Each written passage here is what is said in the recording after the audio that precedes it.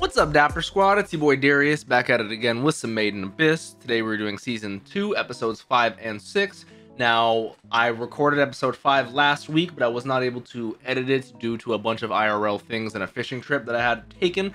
So I am combining it with this week's episode for a two-parter for you guys. So if the outfit changes or if the discussion's a little unique, that's why I just had to splice together two completely separate reactions, just to let you guys know. But oh my god, are we in a crazy place in Made in Abyss? Like, I don't know what Riko's gonna give up. I don't know what's going on with Reg. He's an interference, fucking advanced data collecting unit. Who knows? I don't know. This is gonna get dark and depressing. I'm ready for it though. Hopefully you guys are as well. If you are, please leave a like. Let me know your thoughts down below. Check out that Patreon for the full uncut versions, all that jazz. Let's hop right on into it. Made in Abyss, season 2, episode 6. This one is called The Luring. Great.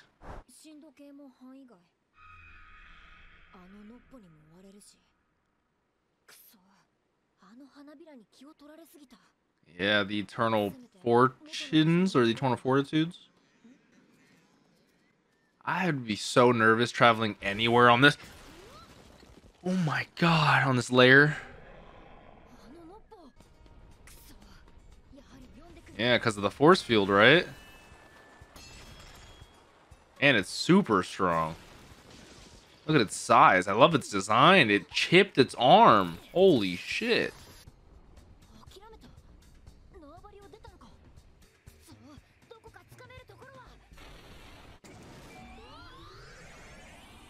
A bigger Reg just grabbed us. Is that Big Daddy? It is Big Daddy. Faputa's friend. Yeah. Sounds good to me. What do you mean? Please, give us some answers, please. Oh my god. These creatures, bro, I tell you.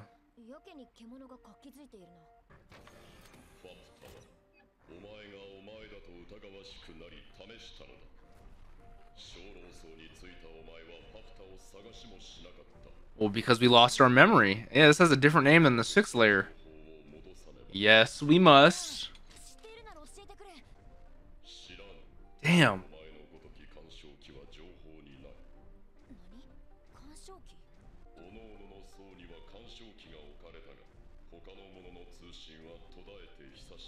Really? Oh, wow. Yeah. I am curious as well. I need to know. Damn it. I like this guy so far, Big Daddy. You, who can go anywhere, please uncover said data. I would like to also know. Iruburu. Iruburu. I never had the name officially.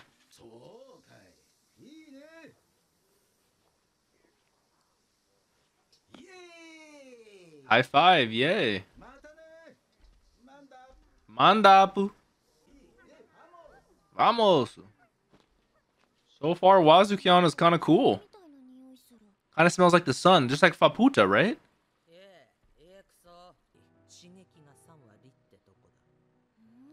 Oh, they actually like divvy out the words into like what they mean individually, you know?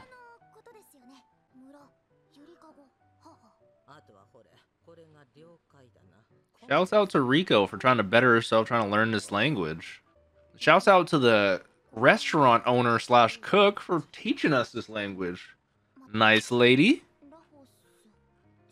And I mean, we've always known Riko to be a smart cookie, but she's picking this up quick.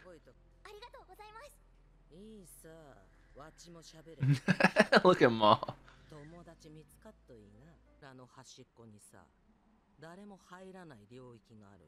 Okay. Beyond even the sacrifice. Dogupu.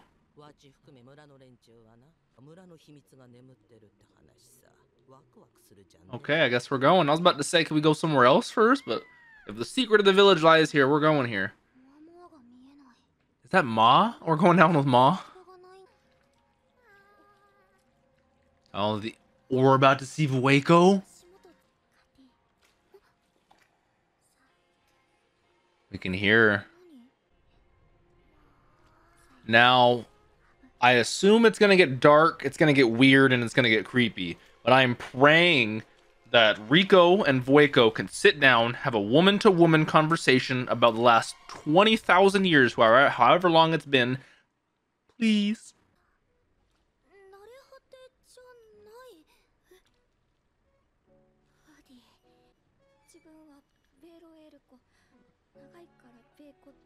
Yes, that is a little long.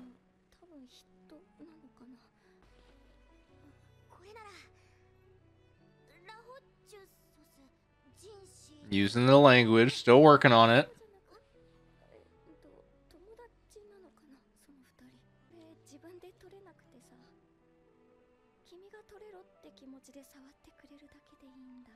Really? That's the one thing I would be thinking as well, even though we know Vueko hopefully is not a bad person, but... Is that Faputa?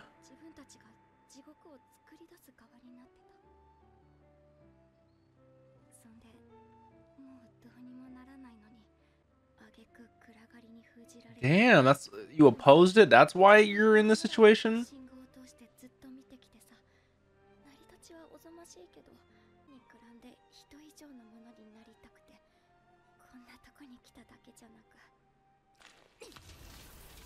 And now Vueko is freed.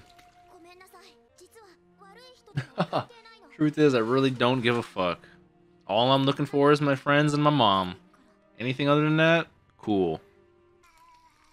The restaurant lady did say hollows who go down here instinctively feel like beat up, you know?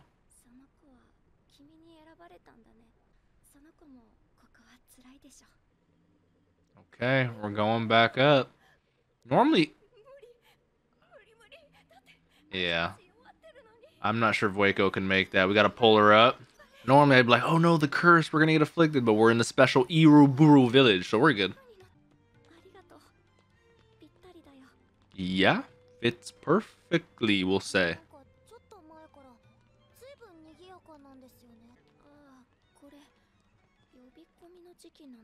The luring? Okay, let's see it. No, let's see it right now. I wonder what the relation... So they don't like it. Belaf, Wazukyan, you know? Give me some... Give me some details, please. And like, Wazukyan looks so different from Belaf, like their hollow forms, you know? It looks so different. And this is Riko's first time meeting Mitty, right? It's the boy Majikaja.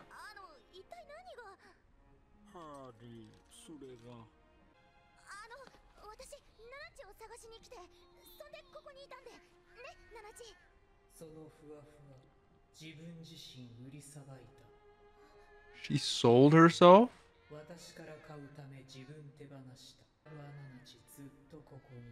What does it mean to sell yourself? Like, she is gonna stay here forever?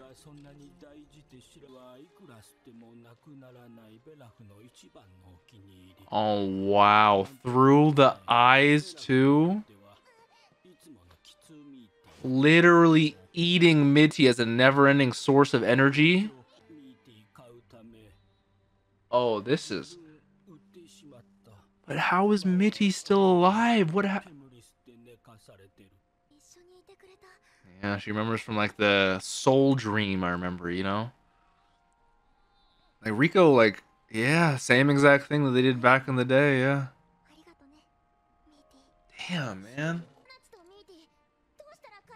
Sell yourself. Bondrewd came here? Bondrewd came here?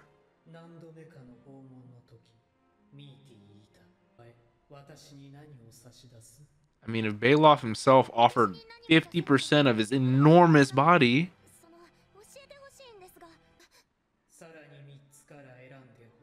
Okay. No. No. No. Alright, well, then there's nothing we can do. Yeah, okay. Okay, I don't like this. I don't like this. I don't like this.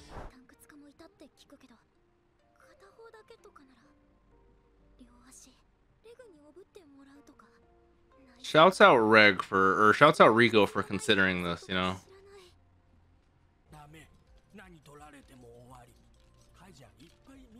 If anything is taken, it's all over. Nanachi sold herself, she was taken, so.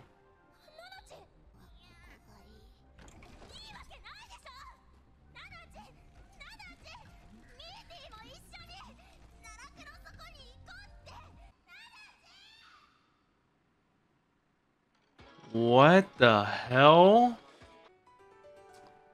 Alright, the luring.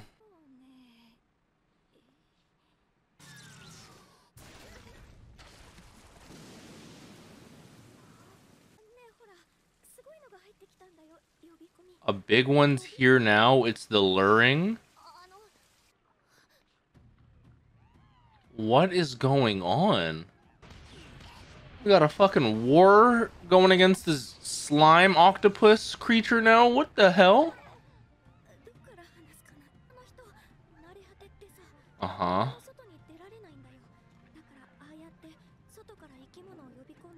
Really? They gotta go on a hunt, like Monster Hunter. Yeah. We gotta get our white whistle. Can't even call her I gotta call her Prushka. She deserves it. I wonder if we're still working on Prushka, if we've hit our final form or whatever that may be yet. Oh. Oh. Yeah, it was what a talk about a storage unit. Oh! It looks so much different. Wanbu.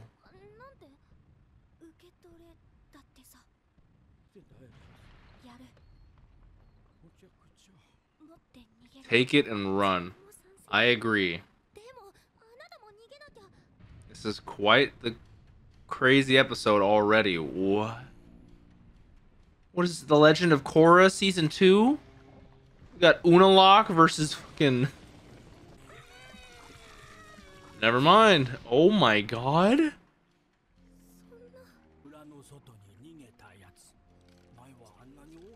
Wow.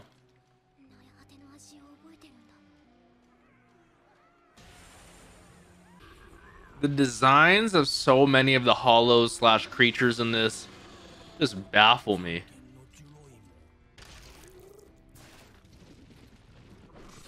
Man whips out the bone sword.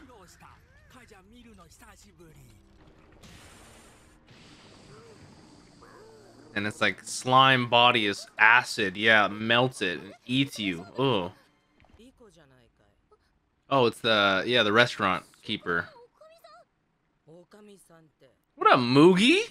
How you doing? You're not wrong there.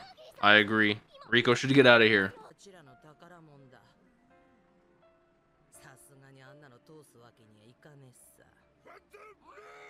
Let's do this, everyone. Fashion Way! Okay. There was a couple of things I was expecting for this episode. This was not one of them at all.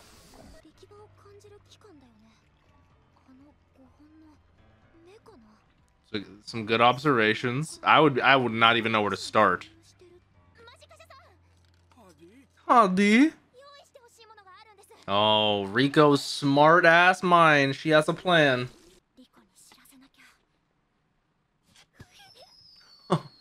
Little signal. Alright, signal has been let off. Ma is here to inform us.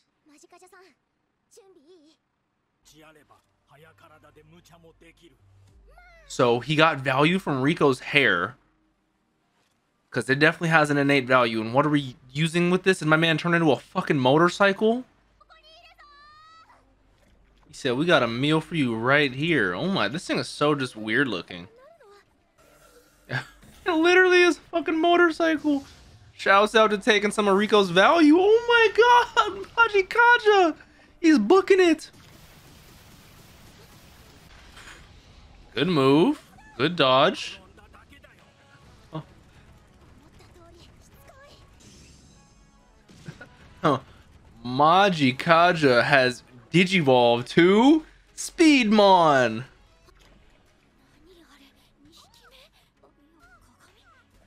Now we got the gasoline trail all exploding on one propelled force.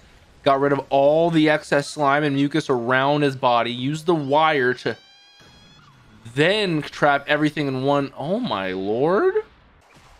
Talk about a plan.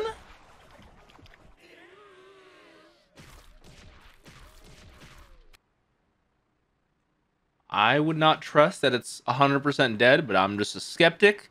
But that was some great ass teamwork. Holy smokes. Yeah, Ma. Ma! Riko's the hero of the town now. Of the village. And Riko's got a haircut now. She looks kind of cool. Yo, Ogasumi. Is this thing not dead yet? That's what I know, right? Like, it's gonna explode. Nope, it is. Oh no. I started off not liking you for what you did for Mania, but after this, after everything, gotta give you an utmost salute, Ma. God damn it. Oh. Is this Prushka? If we're gonna get some white whistle, something right here, I'm gonna freak the fuck out.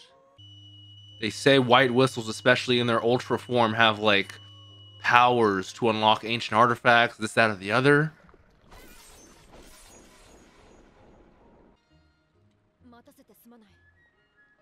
Since when did my boy fucking Chrome evolve?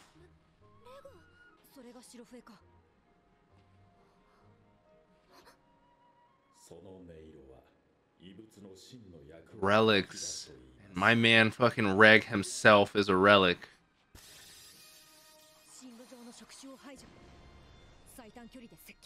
Reg just instantly knows without using my value.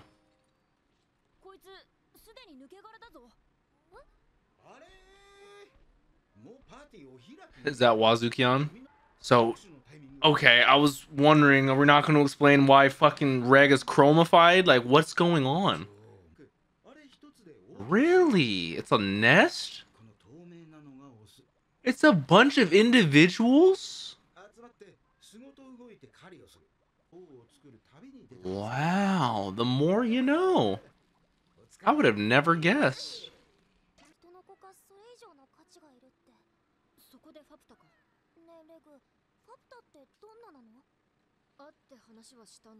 Of sorts, but to be honest, I don't know.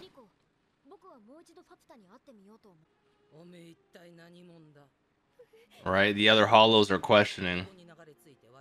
And I've never seen you around here. They all don't know Vueko. Vueko was there from day one, literally. Oh. Please tell us the story. Give me a flashback, the whole thing.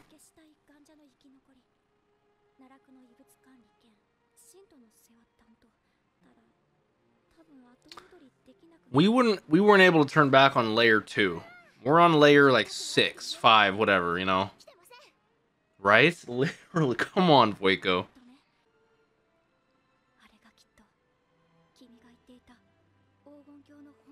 A true resident of Golden City? Iruburu. Who is Iruburu? I wish I could tell that face was scared.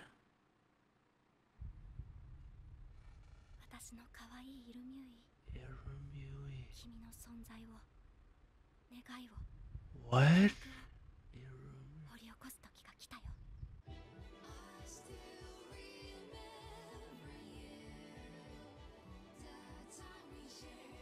Don't get me wrong, I say this with the utmost love and compassion that I have for this show. This is one of the most unique out there shows I've ever seen. I love it to death. I would recommend it to the end of the world. I am so sick of wanting answers, and I get one, but it leads to 17 more goddamn questions.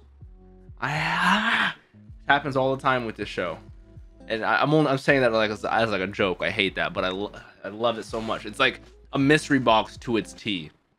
It's like there are certain shows that are mystery box style shows, and once the mystery box has kind of been opened and explored, it kind of loses a lot of its value. That's why Attack on Titan, I'm not going to spoil that, is one of the greatest shows or pieces of media ever created, because it's a mystery box. But once you dive into the actual mystery box, there's a whole nother story deep under that is waiting to be opened.